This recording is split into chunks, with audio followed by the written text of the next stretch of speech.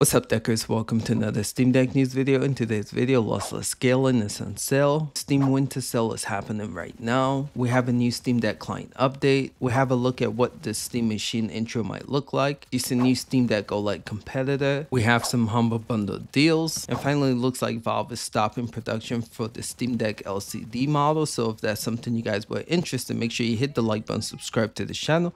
Let's get right into today's video. So first in news, an incredible app that we have covered a lot lately is Lossless scaling, and this app is on sale on the Steam store. You can get this one for $4.89, and that is 30% off.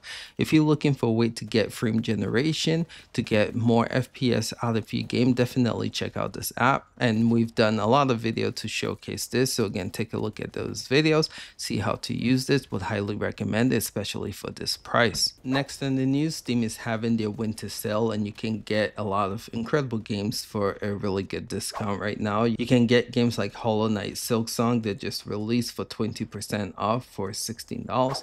You can get games like Red Dead Redemption 2 for $20.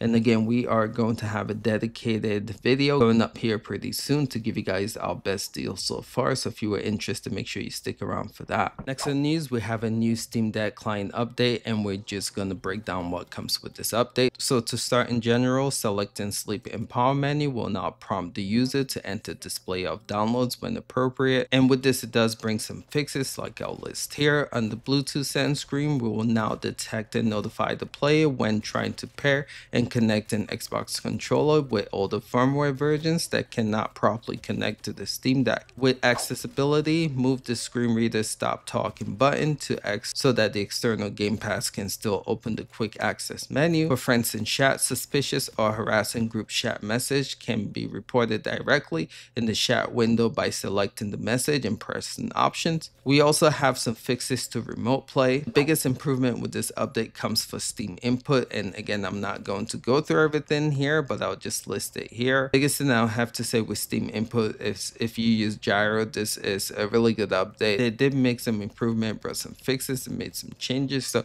again, if you use gyro, definitely check out this new update. There's a lot going on here for it. Well, if you were curious about what the Steam Machine boot up menu might look like, it looks like Brad Lynch is at it again with some of these leaks, and in this video you can get a sense of what that might look like. As far as if this is going to be what the final version of the boot up menu for the Steam Machine is going to look like, I can tell you that 100%. This was just leaked by him, so we'll definitely be keeping an eye out for this, but I do think the boot up menu looks pretty cool. Let us know in the comments below what are your thoughts about it. Next in news, it looks like we are going to have a new Steam Deck OLED competitor with the Lenovo Legion Go 2. It looks like at CES, Lenovo might announce a SteamOS version of the Legion Go 2, but am I concerned? No, because I feel like the price of this is going to be absolutely ridiculous. As you guys know, the Legion Go right now, if you want to buy it, is almost $1,400.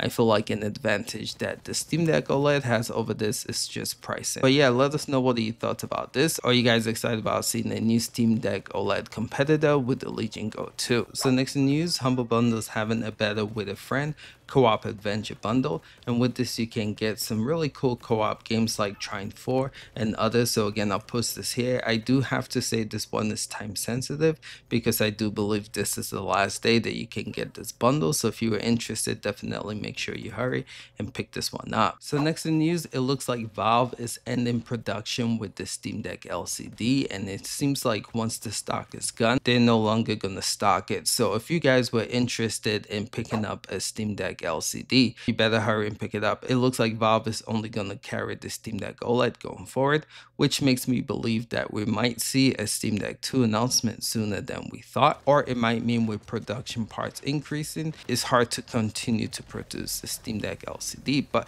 just want to share this news with you guys. Again, if you guys were interested in getting this one, you better hurry up and do so. Alright fellas, that's all the news that we have for you guys. Let us know which news stands out to you guys. Appreciate you. We'll catch you in the next one. Till next time, peace out.